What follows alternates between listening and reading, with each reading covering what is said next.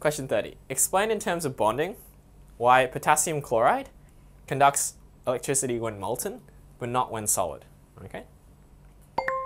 So first thing you have to say is, well, what kind of bonding is it? So potassium chloride is an ionic compound.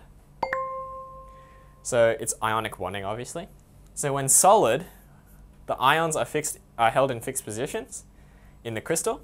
So there are no free charges to carry electrical current. There are no electrons because they're all held together in each ion.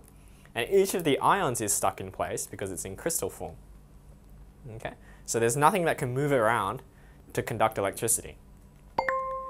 However, when molten, or aqueous, the ions are freer to move, they're free to move, and so can carry electrical current because the charges are free to move from place to place. Okay. So explain why copper is a good conductor of electricity. Well, copper has metallic bonding.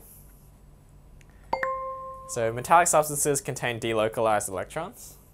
Okay, so there's delocalized electrons, that's the key.